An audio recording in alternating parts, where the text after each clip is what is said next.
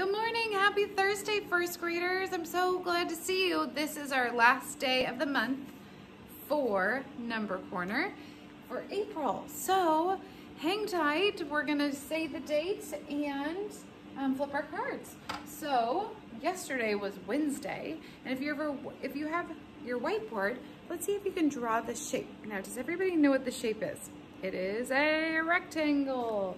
So let's draw a rectangle. Remember, a rectangle has two long parallel lines. Here, I stuck in my mouth there. There we go.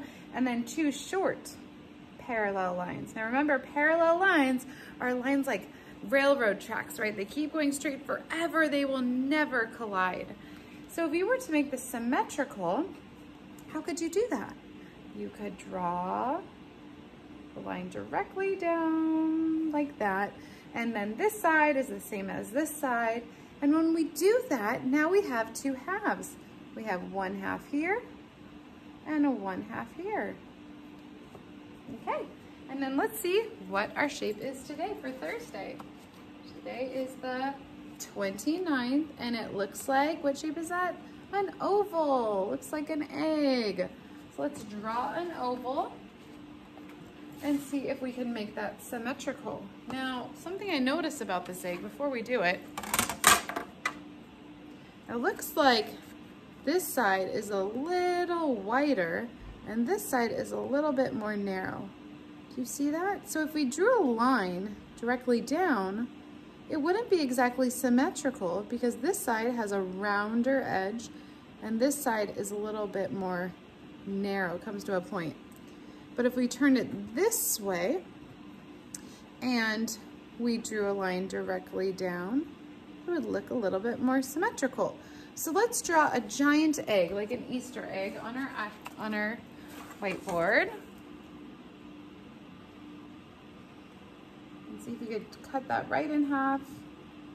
So it's symmetrical, so it's the same on both sides for the most part. It's so hard when you're not a robot. And we have one half and one half. All right, and let's save the date. So we'll put our whiteboards down.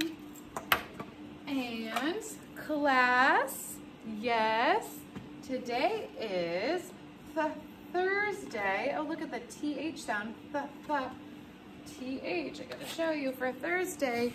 Can you guys all make that sound? It's like your tongue is too fat for your mouth. Thursday,